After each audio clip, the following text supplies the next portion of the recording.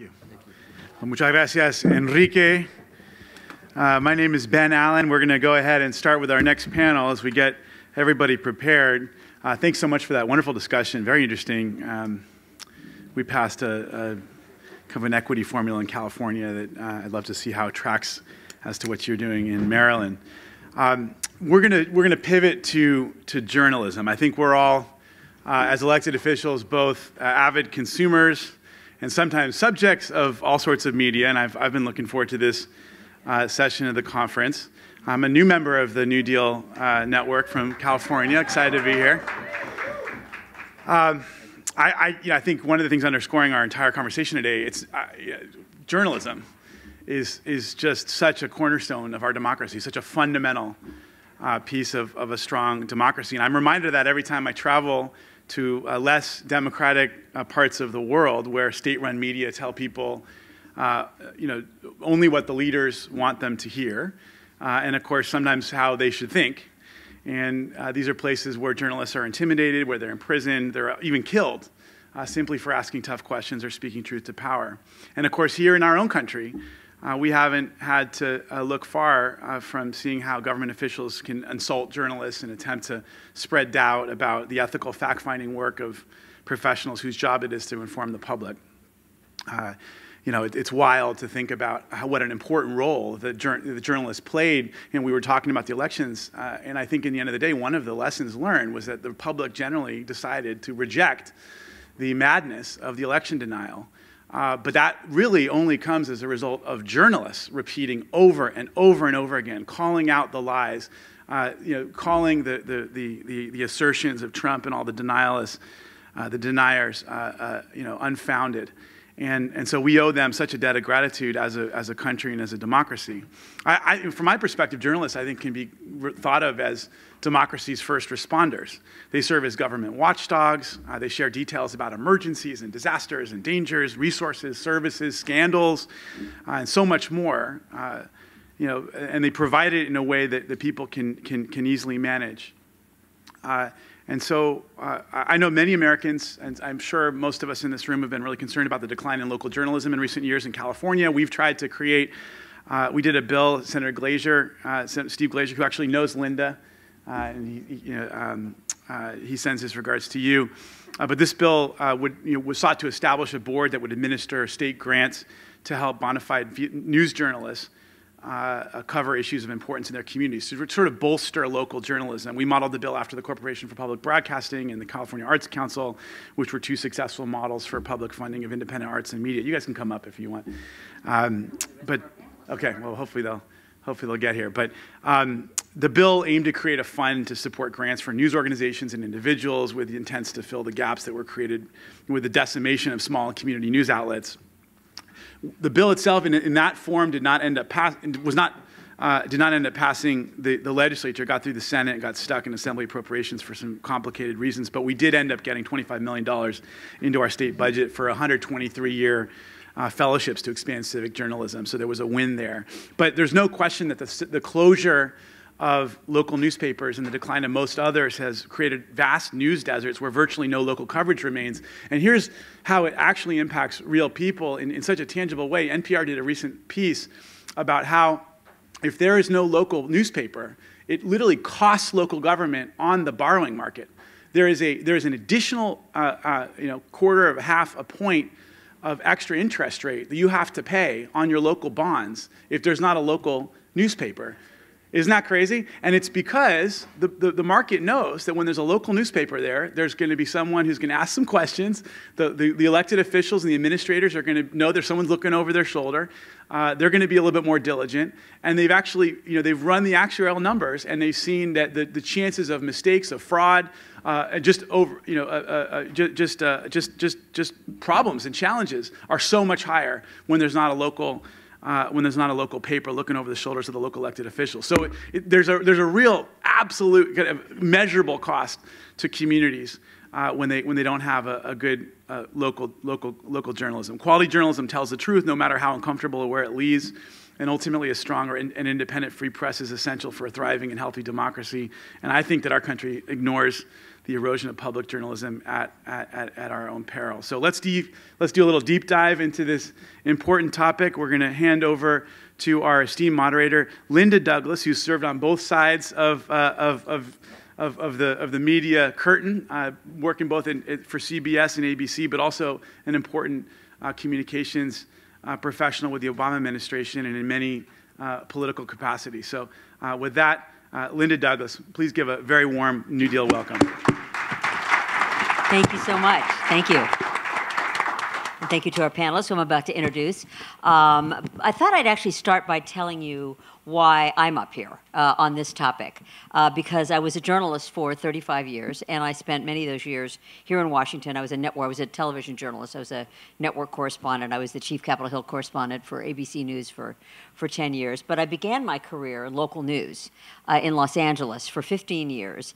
And during that time, I was a political reporter only. And so during that time, I covered the city council, the school board, the county board of supervisors, the mayor, the district attorney, the controller, the legislature, the governor's office, and members of Congress as to what they were doing in their districts for the people who voted for them. So, I mean, it was something where you really, really understood how government works at every level. And when I did that work, I really felt like I was serving the public, like I was their eyes and ears. I was operating on their behalf. And in those days, I think the public really saw us as that. You know, they could understand what the issues were, how decisions were being made. We would try to, lift the curtain up. If you were an elected official, you used us to communicate with the public, which is a less common means of communicating with the public these days. If there were special interests who were, moving an issue in a direction away from the public, that was something that we tried to do. And there were many local outlets, and so there was a lot of competition.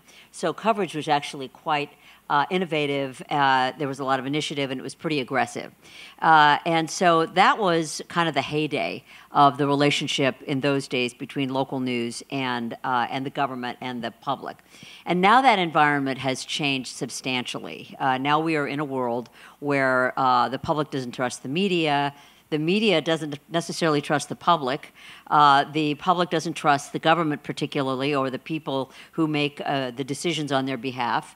And it's very difficult for people like you, elected officials, to use the media. It's much harder to use the media as the vehicle with which you communicate with the public. And of course, there's a crisis in local news, as he was just discussing, which we're going to spend some time talking about, certainly here with this panel of experts. So it really is having a very worrisome impact on the health of our democracy, and the health of our democracy is dependent upon people being well informed, trusting their sources of information, and knowing what their elected officials are doing on their behalf or not on their behalf, maybe on behalf of other kinds of interests. So that's what we're going to be talking about here today. And I'm going to introduce you to our panelists. So first I start with Steve Waldman. He is the president and co-founder of Report for America, which is a national service program that places reporters into local newsrooms to report on undercovered communities and issues. And the program now supports 275 reporters in more than 200 local newsrooms. He's also the founder of the Rebuild Local News Coalition. That represents 3,000 newsrooms that advocate for public policies to create a stronger and more inclusive local news system. And that second part, the inclusive part, is very, very important to what we're talking about today. And he writes regularly about the local news crisis, and I read all of it, which is why you're here. And then we have Amy Mitchell, who is the former managing director of the Journalism Project research at the Pew Research Center. So she spent 25 years leading the center's research related to news and information, how the public accesses, engages, and creates news, what news organizations are providing, and how technology is changing all of these elements. And she also specializes in the political identity of your news choices, which is very pronounced these days. Not so much as when I was a reporter, but certainly today. And then finally, Reid Wilson, a former colleague of mine when I was at Atlantic Media, and he was at National Journal. He's the founder and editor of Pluribus News. It's the nation's only independent news outlet that is dedicated to covering state legislatures, which I'm sure is very good news to all of you out here if you didn't know about this before. He's covered state politics and policy for years at the Hotline, the Washington Post, and the Hill newspaper. And Comedy Central once named him as the greatest political mind of our time. And he hopes they weren't kidding. We'll see. There's a test here now.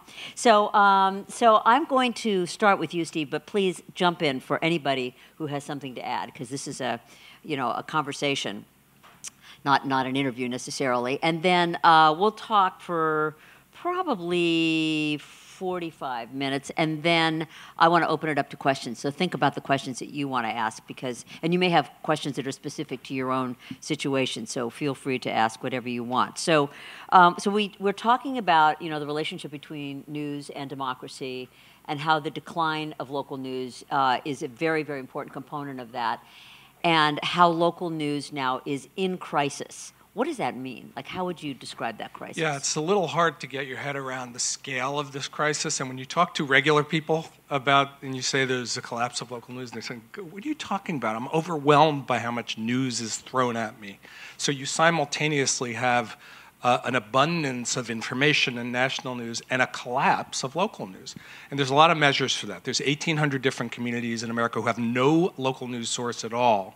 There are thousands more that have what are now called, delightfully, ghost newspapers.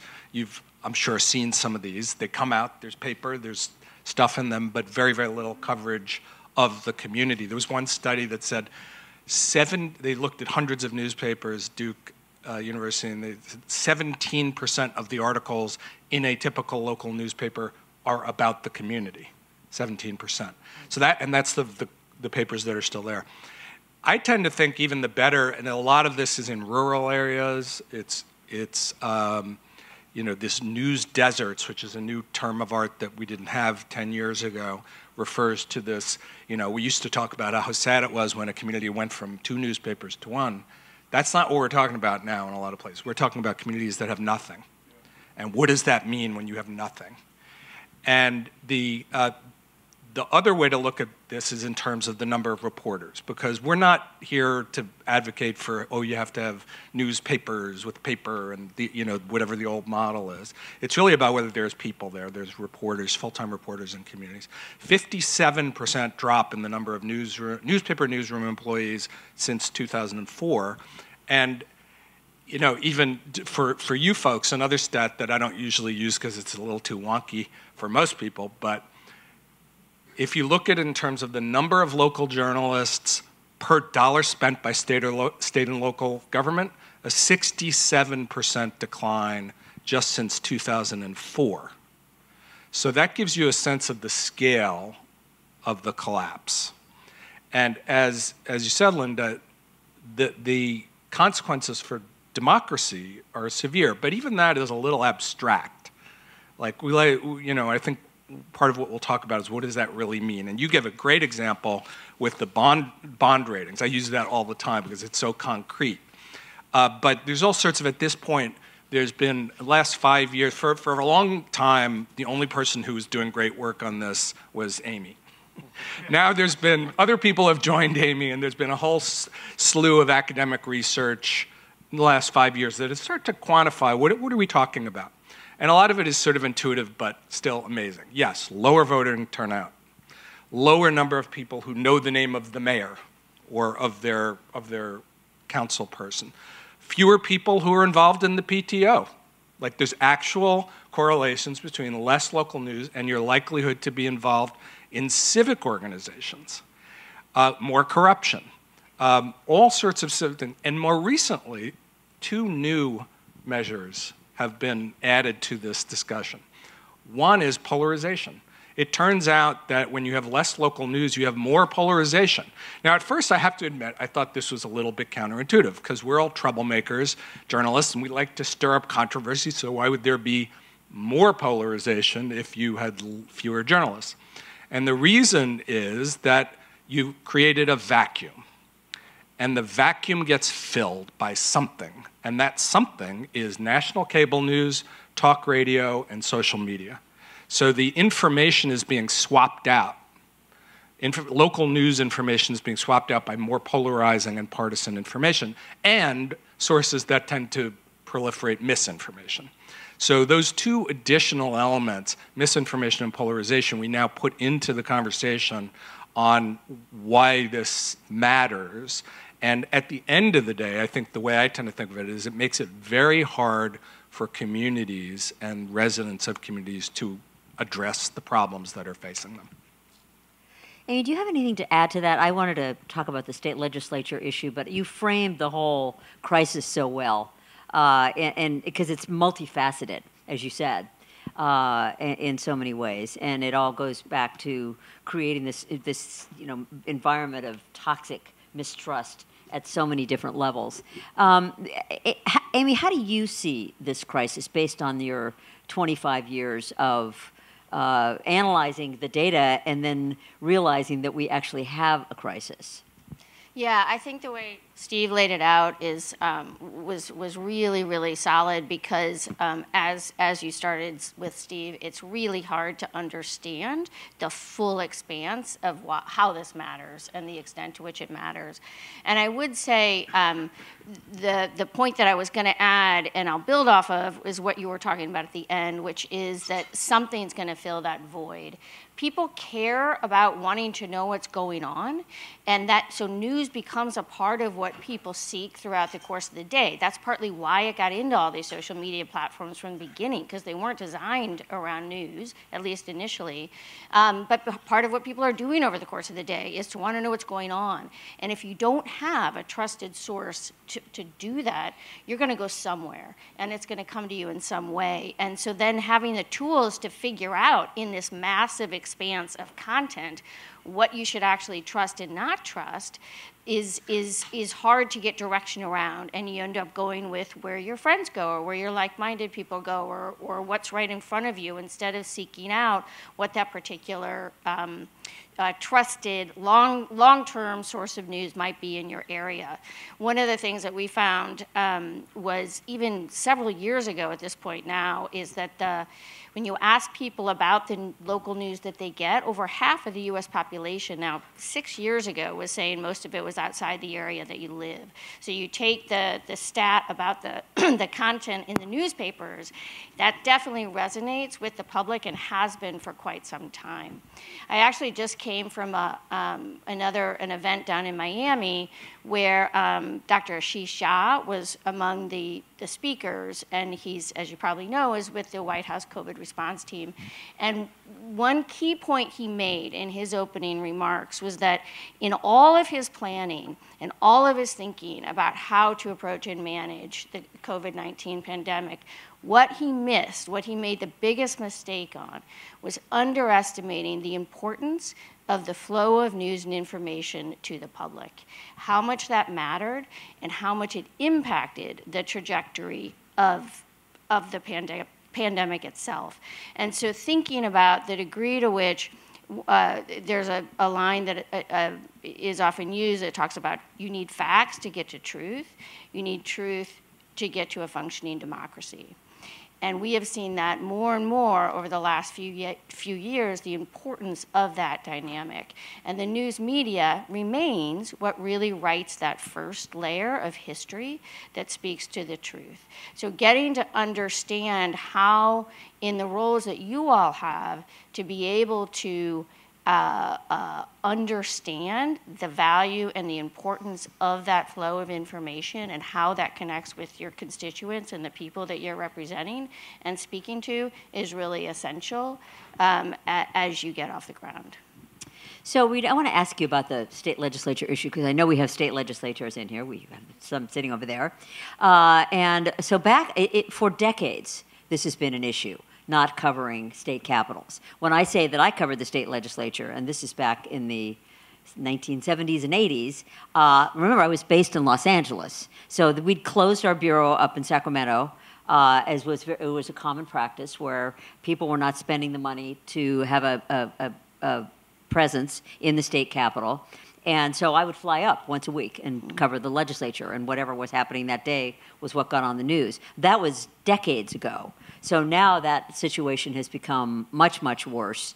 And the consequences of that, I don't even need to explain what the consequences of that are. They are so serious if the public has no idea what the people they've just elected to office are doing on their behalf, or not doing on their behalf, or doing on somebody else's behalf. So first of all, I want to ask you what you're doing, but secondly, why don't voters demand to know more about what the people they've sent up to their state capital are doing on their behalf? Why doesn't there seem to be a demand for that coverage? I think we live in a sort of a world of an inverted pyramid in which we pay attention the most, we as the general public, pays attention the most to the elected officials who are the most prominent and yet have the least impact in their lives. For the state legislators in this room, you all don't run for Congress. You all have more of an impact on your it's not a good job, but you have more of an impact on your constituents' lives now than you would as a member of Congress, than you would as a U.S. Senator, than you would as President of the United States. When Congress passes an infrastructure bill, you have already heard from Secretary Buttigieg or will, he's not spending the money. It's not Peter DeFazio, the chairman of the Infrastructure Committee, who's spending the money. It's you all who are deciding which bridge project and which road project that gets paved. But at the same time, we have this confluence, this juxtaposition of what we think of as the media and what actually is the media that I think informs that attention on the rancor here in Washington, D.C. You know, I always like to say there are 500 people under the dome up here in the Capitol who are chasing around one story. And I love what I do covering the states because I'm the one guy chasing 500 stories. And boy, that keeps me interested a lot. But at the same time, when you ask people what the media is, correct me if I'm wrong here, Amy, I think they would say something like with CNN and Fox News and MSNBC. It's cable news, when in fact, it's what Steve does, and it's what, you know, I mean, how many newsrooms? 200 newsrooms you're in? That's amazing. That's fantastic. Good for you. Can I have some of those? But so we think about the media. Cable news has taken the place of the media broadly, and therefore that drives the discussion of federal politics and federal controversies as opposed to what really matters in our lives. And there's a sexiness issue. Arguments over the federally shutting down the federal government are a lot more attractive and appealing than stories about paving local paving local roads or something like that. Because by and large, and legislators in the room, correct me if you think I'm wrong, 99% of the time we hear about a state legislature at the national level, it's because they're doing something crazy. It's because Fox News is outraged about it or MSNBC is outraged about it, and so they're going to talk about it nonstop. Whereas 99% of the stuff that you all actually do is pretty bipartisan, and it's because you've got to pass a budget and you've got to get the policy done. And by the way, most states are wholly controlled by one party or the other, and so there isn't the sort of partisan rancor that you hear in Washington, D.C. I will say personally, the fights where Democrats are attacking Democrats and Republicans are attacking Republicans is a lot more interesting to me than sort of the national level stuff, but I'll leave that to another moment. Why don't we demand that? We don't demand that because, to both Amy and Steve's point earlier, because we conflate news with cable controversy and yell fests. And that's not what real news is. And real news may not be as exciting as sort of deliver the dopamine that shout fest does, but boy, I think it's hugely important. And I mean, to your point, Linda, I remember when I was at the Washington Post, the first time I went out to California, those of you from California will know this, but in the center of the state capitol building, there's a press room. And it's where the governor comes out and gives his budget address, or legislators hold their press conferences. And I walked in with a buddy of mine from the Los Angeles Times, and I look around, and at every space there's a little plaque that has the name of the news outlet that's supposed to sit there. And of course, there's no plaque for the Washington Post because I'm the only guy who was out there. And I say to my buddy, where do I sit? Everybody's got a space. He says, sit wherever you want. 70% of these publications either don't exist or don't send somebody to Sacramento anymore. So, take whatever seat you want, and somebody else will sit wherever they can too. That is the case in literally every state legislature in America, but for the fact that there were more publications to close down in California. I'm from Washington State. In Washington State now, I think we're at 4.5 reporters who cover the Capitol in a state with 10 members of Congress and 6 million people, 7 million people, something like that. That is in fact the case in absolutely every single state legislature in America.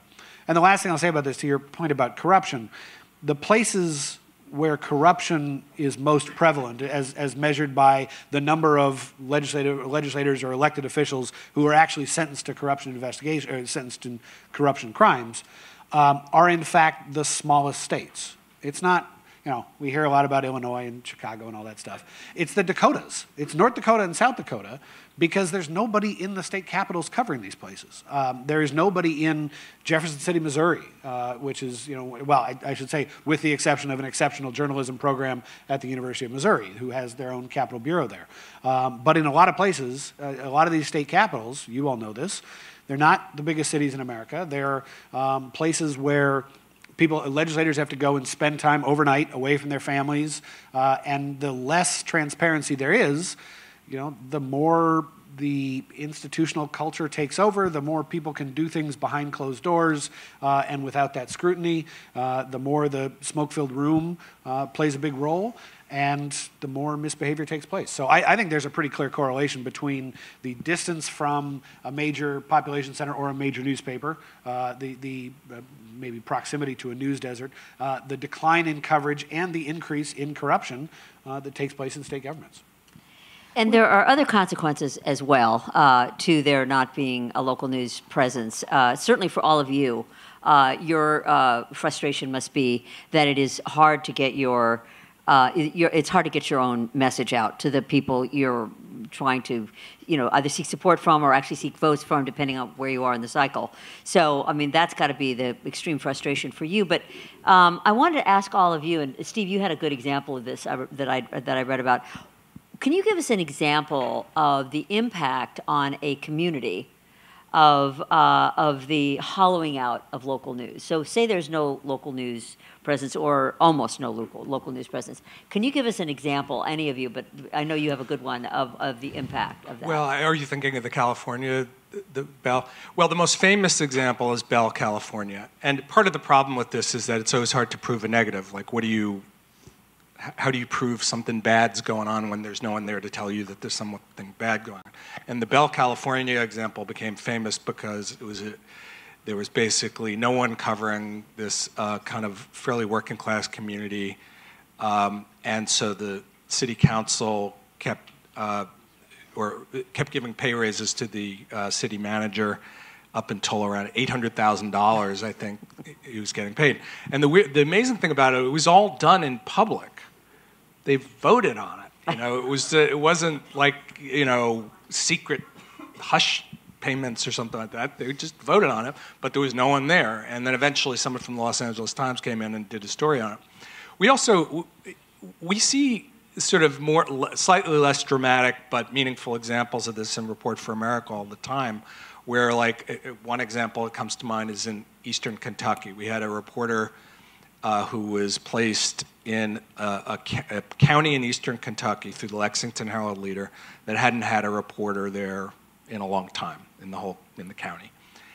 And he got there, and again, it was not like a 6-month-long investigative project. He just started going to public meetings, and he noticed at a bunch of the public meetings, they started to say, we haven't had running water for 3 weeks now. You can imagine, if you're in New York or DC or something like that, if you didn't have running drinking water for 3 weeks, it would be a big thing. But they had gotten a little bit used to it because the situation had been that bad.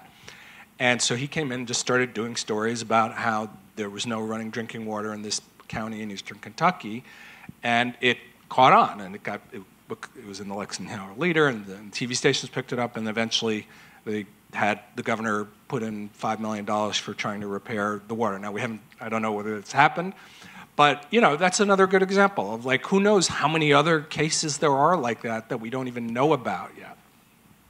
So let's talk about news consumption habits, because I'll bet that we, depending on your generation, have different views of how people consume news, and different age groups and different demographic groups in different parts of the country. But I'll bet that none of us exactly have a grasp of how people are getting their information today. We may think we know. We think everybody watches Fox News if you live here in Washington. You think that all young people only look at TikTok, and that's maybe kind of true, actually. But Amy, this is where all the great work that you've done, really comes into play. I mean, I don't mean for you to rattle off a whole bunch of numbers that you have to look up or whatever, but how have news consumption habits changed? And the harder question is, what are the consequences of those changing news consumption habits in your view? Yeah, I mean, it's fascinating to study because it has changed so much. But I think there are two dynamics occurring at the same time, well, three really, that are feeding into just the chaos of what the news environment is today. And not all in a negative way, I think is important to point out, but certainly in an impactful way, and in some cases negative. One is that we have had this technological explosion, right? And so people are going to all different kinds of platforms and pathways for news. Digital is primary now, so you've got about, I won't do too many stats, but 82% of US adults who are at least sometimes getting news through a digital platform, which could be your phone, could be your laptop, could be any one of these. And then we also you still have over half, about 62%, that are getting news through television, at least sometimes. A lot of that is local TV in addition to cable. Print and radio are way down, with print really at the bottom. But within digital, you then have the social media, you have the websites and apps, and our younger generation, our youngest adults, and it's really important to be aware of the fact that they have grown up in a time when they've never been expected to pay for news. They never thought it was an automatic part of news consumption. It's always been available anytime, anywhere, and it's mixed in with all of the other kind of content they're getting throughout the course of the day. And so we're at a point now where you have your 18 to 29-year-olds trusting news are getting through social media almost as much as they're trusting news from national organizations or directly from local news organizations. And again, it's not all negative. What depends on where that news is coming from, right? Is it a link somebody sent you that you're not paying attention to? Is it from a news organization that you're landing on but you don't remember it because you're not paying attention to the brand when you're in social media? But there's this plethora of just ways to get news that people like you all have to keep up with. In addition, part of what technology has allowed is a wealth of different kinds of producers of news, some of which has allowed nonprofits and others that are smaller to get into the space and actually reach parts of the population in a way that would have been too expensive to do in the past. So there's a little bit of benefit, even though we're also seeing a dramatic decline in the revenue and availability going to some of the more traditional kinds of outlets. So there's a lot wider sources. You tack onto that the political polarization of our country, which was, pushing, really increasing. Even back in 2014, we were really beginning to see that, and then shot up in 2016 and beyond. And so people are just choosing to be in different spaces. And there's generational differences, there's political differences, there's differences based on where you are in your country. So it's a massive array of stuff. And trying to be able to differentiate between the really valuable producers, trusted sources of news that are doing true journalism, those that are just putting content out, those are putting misinformation out, makes it a really difficult place for everybody, including the public and including yourselves. And so trying to create relationships with journalists to be able to have messaging and stories and content that's getting out becomes, really, really crucial today. And on the subject of social media, it just seems to me that younger people who were not trained to have the habit of starting the morning with consuming, a wide selection of news items that was in a newspaper, where you might see the actual international news, or you might see the sports, even though you didn't necessarily follow sports. There was kind of a set supply of news that older generations were used to consuming that younger generations are not. So what they're doing is snacking. I've always called this news snacking. So you see a headline, or you see an alert, or you see something on Twitter or some other social media platform, and you think you know what's happening then. Something happened in Ukraine. Does anybody here on this panel know what the consequences of that are? Because it seems to be, as you say, with social media now being the number one, is it the most common source of news now for people under 30? Social media, news and information? As a pathway. Yeah. So what are the consequences of this kind of frenzied supply of alerts and headlines and social media posts in terms of how well-informed people are? Has anybody studied that? Well, it's lack of in-depth understanding of an issue. I mean, if you're reading, snippets about it, I would say in many cases you see an awareness about world events or other kinds of events in our younger population that they may not have known about 25 years ago because they weren't paying attention to news at all. So there's a little bit of news getting to them, but across the board it tends to be very surface level without a deep understanding or a connecting of the dots as to why that matters or conversation about it. And so it's grab and go, and I got to quickly move on to the next thing. There have been a lot of studies about the difference in reading in offline versus reading online, and the way your brain actually functions differently in terms of cognitive exploration and understanding and remembering. So that across the board makes a huge difference. But these little tidbits, you're not digging in. And I think we see people care about local issues that affect their day-to-day living. When we ask people about sort of what do you care about most, it is traffic issues. But they don't get to where they want to understand the piece of legislation so that then they can, have input and have say and understand why that road's going to be shut down for 6 weeks. Yeah, go ahead. Well, there's also a practical business implication to this, which is if you get your news, you look at a headline and the first sentence and you think, okay, that's all I need. That means you're not clicking through. And that means that the news organization is not going to monetize it. So we haven't talked about why has local news collapsed. The big reason that local news has collapsed is not so much that they've lost readers, it's that they've lost advertisers. And if you're consuming the material on Facebook and Google and you're feeling like, okay, that gave me most of what I need, then you're not going to the news site, and so they're not able to. Now, there's all sorts of reasons why even when you do, the news organizations aren't good enough at turning that into a viable business model. The other thing is, it depends on what the snack is. I suspect that if we really could do, eye tracking studies 50 years ago of people reading newspapers, probably a lot of it was just snacking also, but they would eventually get to a handful of things that they went deeper in. I remember talking to someone, I think it was at Facebook, about kind of prodding them to try to surface local news. And they said, yeah, we've looked into doing that, but every time we do, we can't find any. Meaning, I'm sure that's an exaggeration, but the point is real. This is why I keep coming back to reporters more than out. If there's no reporters doing actual reporting on the local level, then it's not only will the bites be bite-sized, they won't actually be about local. And we are going to talk about what's working, by the way, because we're not going to end on a hopeless note here. But while we're wallowing in hopelessness, let's continue to talk about the state of things today. What do you think is the most, or maybe the data shows this already, the most trusted source of news right now in terms of people's lives? I mean, people, outside of, take Washington, and it's not a real place, and set it aside. In terms of ordinary citizens' lives, what is the most trusted source of news, do you think?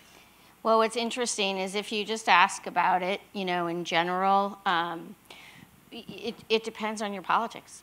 And that's a really, that's a big problem today. So we see a massive divide in, it's not just where people go, it's what they trust, it's also what they distrust. So there's a big factor in here is the rejection of anything that's not in your inner circle of a check mark because you've chosen to trust it. So you've got Fox News on one side, you've got CNN is high at the top of another, as well as a whole mix of others. So if you're with folks on the left, there's a wider array of sources that are trusted, but the ones that are distrusted are the ones that are most trusted by those on the right politically. If you look at it by sort of broader subject area categories, your local news outlets still across U.S. adults get the highest level of trust measure. About 25% that express a great deal of trust in local news drops to about 20% or so for national. And overall, you get down quite low into the high single digits for social media, but that's where it really changes when you look at it by age. So one of the things that has definitely affected the office holders here in this room is this. So the decline of local news has had in addition to the decline of local news, you've had the growth of national news. So more and more now, and it's been going on for like the last really 20 years, the reporters live in Washington, D.C. or New York. I mean, again, I was a reporter in Los Angeles, and we don't really pay attention to the news from Los Angeles very much. It's very strange because California used to be a trendsetter in so many ways, and now I would give anybody in Washington a quiz on anything that's going on in California. So that's a kind of a side issue, but still surprising. But the concentrating of news in Washington in particular seems to me to have led to the nationalization of issues. So all of you who are running in your your municipality or your state or your county are finding yourselves forced to play in the culture wars because those are the national issues, and that's what cable is talking about, and that's what reporters are covering, and that's what the few reporters who are local reporters might be listening to. So I'm wondering, and any of you can weigh in on this, maybe Reid, I'll start with you. What is the effect of nationalizing the topics on governing? Because political campaigns, they have to at least be prepped on these culture issue wars, whether you live in an all-white county somewhere in the middle of the country, you better have a point of view on critical race theory teaching in schools, because it's going to come up. So what do you think is the effect on governing of the nationalizing of the conversation that has kind of been one of the many consequences of local news disappearing? So this is why Pluribus News exists, and forgive me for doing the spiel, but I've seen exactly what you just talked about. Too often, one of two things happens. First of all, something happens in D.C., and then you all are asked to deal with it in your state legislatures. And much of that, or it may not happen in D.C., it may happen on cable news, and the critical race theory thing is a perfect example. I would challenge anybody in this room a year ago to be able to come up with any kind of definition of critical race theory. God knows I didn't know one. Then all of a sudden it became an issue. Well, it was a little more than a year ago, I guess. The Virginia governor's race was really the first time that it became a thing. And it was, by the way, it became a thing because of a concerned parent in Loudoun County who just happened to work for a prominent Republican super PAC. Shock and surprise, I know. But after critical race theory came up in the Virginia governor's race, and then it became a big thing on the Fox News circuit, I watched, and this happens all the time, I watched it pop up in every state legislature in America. And the red states all immediately acted to end critical race theory, and they're still working on it. The lieutenant governor of Texas just made it a top priority of his for the next session. And the divide here is that state legislators are you all don't have the levels of support or the infrastructure that a member of Congress does, right? You don't have the staff. Most of you are probably doing this as second jobs or retirement projects or whatever you happen to do. I don't see a lot of retirees in this room, so second jobs probably. And where are you getting your own ideas for what for what you can do to improve your state? Please tell me you're not getting it from Fox News or MSNBC. You're probably getting it, and this is what our mission is. You're probably getting it from your colleagues in another state. You're probably going to NCSL or CSG or whatever, and talking to your friends and colleagues from other states who have a good idea on infrastructure or healthcare or whatever topic you happen to be interested in, and you're trying to figure out a good way to model it for your state. So what I always say is, what happens in Sacramento or Albany or Austin today is going to happen in 25 states next year, and then it'll happen federally the year after that. And forgive me for slightly disagreeing with you, but what happens in California hugely matters for the rest of the country. California just passed... Just not to Washington. Well, but it will. It will. California just passed this bill called the Kids Code. We have a couple Californians in the room, right? Did you vote for Kids Code? This is the thing that passed in early September. It governs how social media companies can use algorithms to target kids. The Kids Online Safety Act, yeah. No, it passed. It passed. In California, it passed. No, okay. Yeah. A version passed. And once it passed, we knew the Republican in Minnesota who's going to introduce her version, and the Democrat in New York who's going to introduce his version coming next year. This is the low-hanging fruit of, as tech policy becomes hugely partisan, targeting kids' privacy. That's the low-hanging bipartisan fruit that everybody's going to do.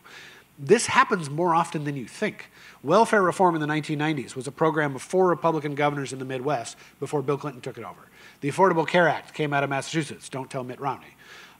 Criminal justice reform in the 90s, right, under Trump, the one bipartisan thing that he did, started out as, if you can believe it, a joint project of the Koch brothers and George Soros in places like Kansas and Oklahoma and Texas. State policy, what you guys do now, but in one of your states, the kernel of the next president's defining legacy is being debated on the floor. I just don't know what it is.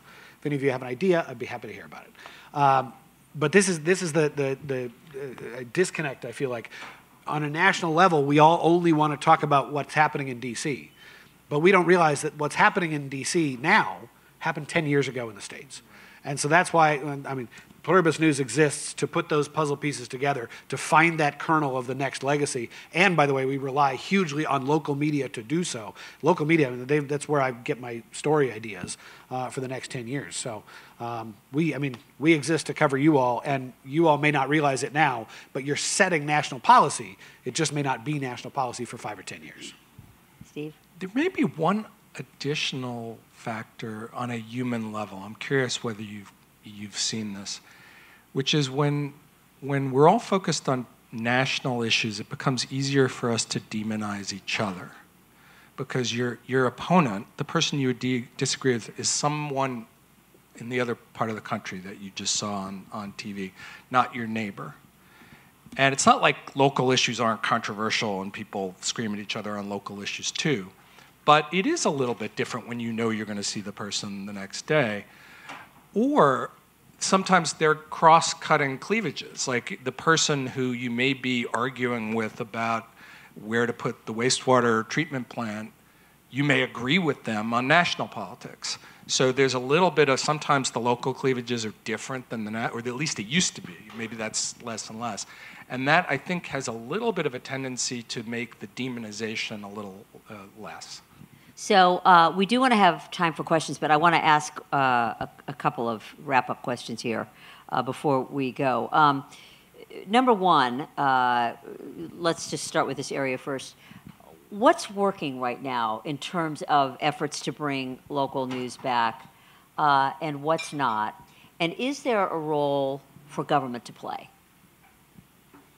Well, I can talk about the government part of it. We formed this coalition, about the Rebuild Local News Coalition, about 2 or 3 years ago, and I would say it's a kind of coalition of the reluctant, because no journalism group, no journalist really wants to get the government involved in supporting journalism. But 2 things have happened. One is the collapse is so severe that most people have come to believe that just tweaking the business model and philanthropy is probably not going to be enough. And 2 is that some ideas have emerged that are First Amendment friendly, where people are starting to see, oh, okay, this could be done in a way that doesn't hinder editorial freedom. And by the way, this is just in the last year, we're starting to get a lot of incoming calls and emails from people who want to do this on the state and local level. And I'll mention just a few things quickly, and then afterwards I'm happy to talk more about this. But our coalition ended up gravitating around a proposal called the Local Journalism Sustainability Act, which is a very different approach than we've known. It's not like PBI, it's not a government grant program. It's a series of tax credits, a tax credit, payroll tax credit for news organizations that hire or retain local reporters, a tax credit for consumers to purchase subscriptions or donate to a local nonprofit news, and a tax credit for small businesses that advertise in local media. So it's bipartisan, or more bipartisan, because it's you know, you're amplifying the buying power of the consumer or the business. You're not having a group sitting around deciding who ought to get it. And that has given it some, passed the House, the payroll tax credit passed the House of Representatives. And the Wisconsin legislature is now, the Republicans in the Wisconsin legislature are now pushing the small business tax credit, the tax credit for small businesses that advertise in the local press. So there's a bunch of things going on that feel like it could really help, but in a way that doesn't lend itself as much to political manipulation. And I'll mention one other idea, because we literally are hearing about this from on the city level, the state level, and the federal level, which is the idea of doing something with all the money that governments spend on their own advertising. So the federal government spends about $1 billion on advertising. A lot of that's military recruitment, but depending on what year it is, it could be census or public health or things like that. Most of that goes to social media and cable and billboards and things like that. Very little of it goes to local news. So what New York City recently did, the CUNY Graduate School of Journalism in New York, did a study, and they found out that only 17%, I think, of the New York City's ad spending went to community media. And so they said, you should require that 50% should go to community media. And so they did, and it led to 200 different little local newspapers getting really significant funding. It didn't involve any additional spending. The ad spending budget for the city stayed the same. They just looked at it a little bit differently. And so we're here, that's like, I would say, the hot topic right now in this little arcane world of media policy and local news. I think there's some real risks to it, by the way, like the possibility of, the mayor or the governor getting in there and, pulling ad spending is real. So I think it's solvable, but we should be, have our eyes wide open about it. But the main point is that 2 years ago, no one was talking about public policy as a remedy on this at all. And now it's a very hot topic. And I think that's good, but we also have to do it in a really thoughtful way. I'd add just one thing, and I do think that the key is to be really thoughtful about what potential long-term implications there can be, and to have thought, through those in advance when a nefarious actor could be elected leader that makes those decisions, and also anything that can be carried outside, whether outside the U.S. or elsewhere.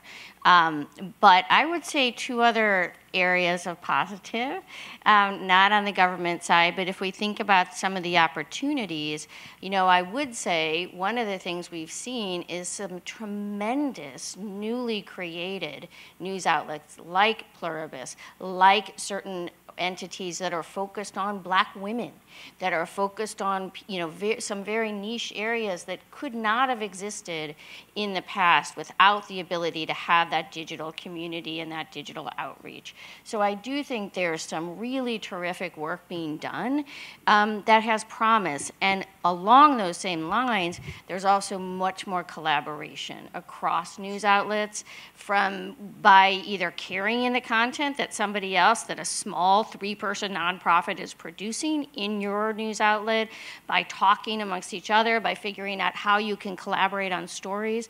So there is a lot more collaboration in news itself than I think you both could agree there used to be. And then finally, I would say there is also innovation that's happening in a way that, innovation happens when you kind of have to have it happen. And so as challenging and as many negatives as there are, which are really real, I do think there's positive. And the final is that people care. We just need to get people to care in the right way. So we are almost completely out of time, and I want to be sure to get a couple questions in. If any of you want to grab these guys on the way out, I think one thing that you probably all want to know is how you should be handling the press, which wasn't really the topic of our panel. I mean, I would say, being in communications, that I would tell you to always remember that reporters are people and treat them like human beings and treat them with respect and try to answer their inquiries promptly and always tell the truth.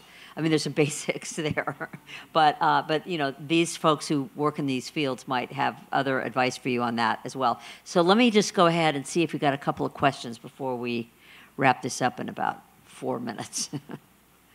Yes.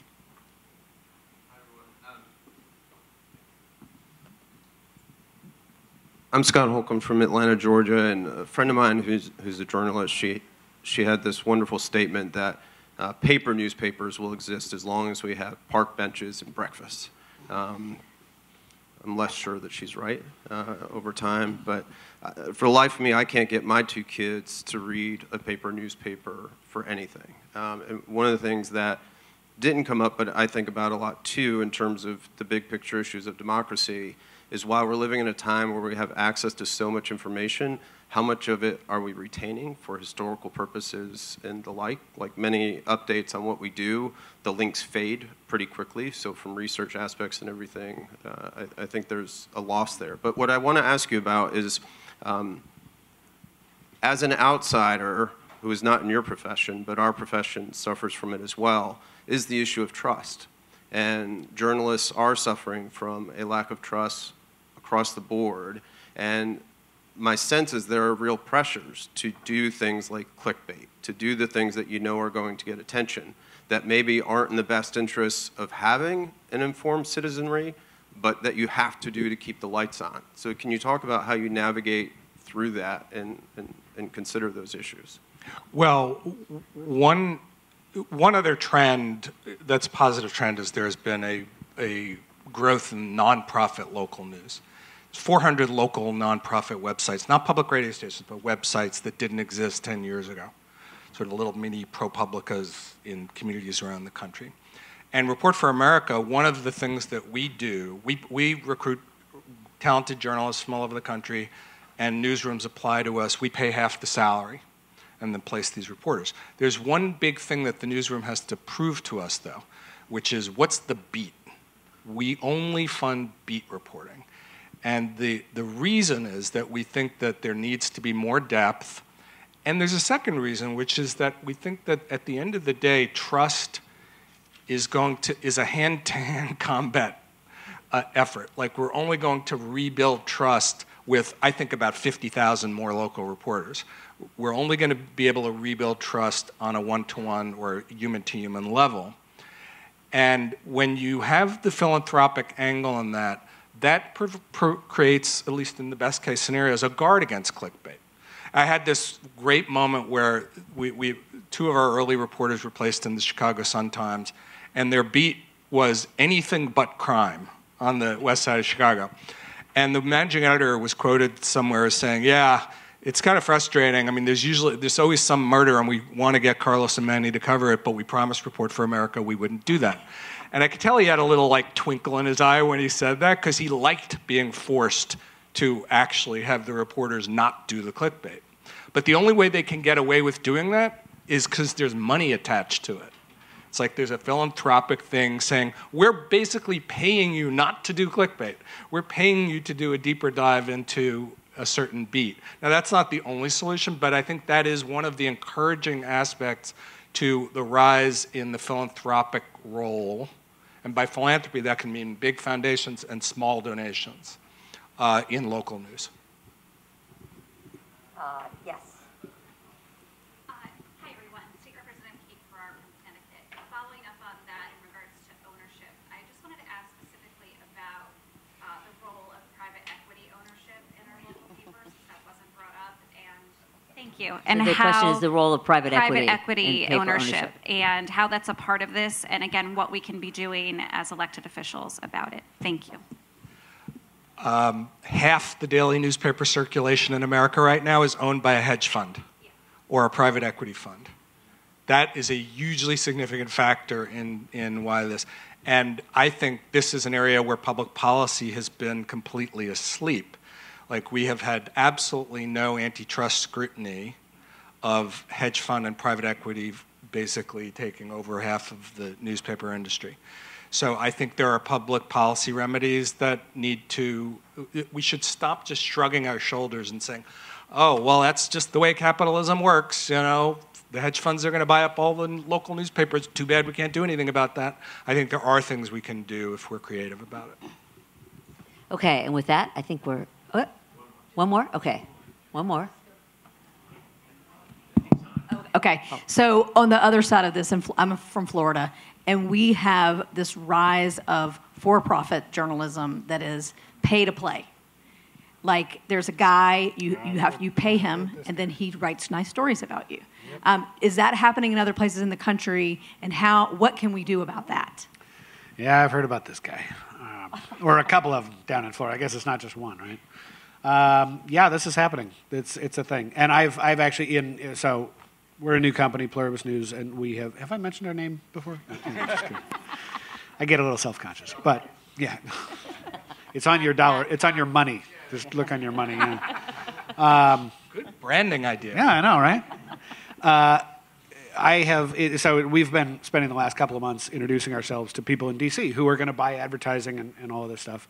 And I've had a couple of people who have asked me, like, whoa, if we advertise, can we get good? I'm like, whoa, buddy, that is not going to happen. And as a matter of fact, I had one of our recent advertisers contact one of my reporters for a story that they wanted, to pitch, which is totally legitimate. Like, it is, just because somebody does or does not advertise with us does not mean that we will or will not cover them. There's just a big giant firewall in an appropriate and a proper newsroom between the editorial side and the business side. And so when one of my reporters came to me and said, hey, our advertiser just contacted me, I said, look, that's it. Don't say anything more to me. You deal with our managing editor, who doesn't do anything on the ad side, because I do a little bit. And so you talk to him. If you think it's a story, then you guys decide that. That's not, I'm no longer a part of this decision. And hopefully that's what's happening in every newsroom in America. It's very clearly not happening in every newsroom in America. But that pay-to-play thing, that is happening, and that scared the bejesus out of me when I heard about it, especially coming out of Florida. There's 1,500 of these pink slime websites and counting across the country. That's the term of art that we're using, pink slime sites. This is a major new trend, 1,500 at least, and they're taking advantage of the fact that people still tend to trust local more, and abusing it in a way that's going to make the trust go down the tubes. Which, of course, is the core problem that we were discussing at the very beginning of this panel. Well, thank you very much. These were great experts that we had here. So thank you.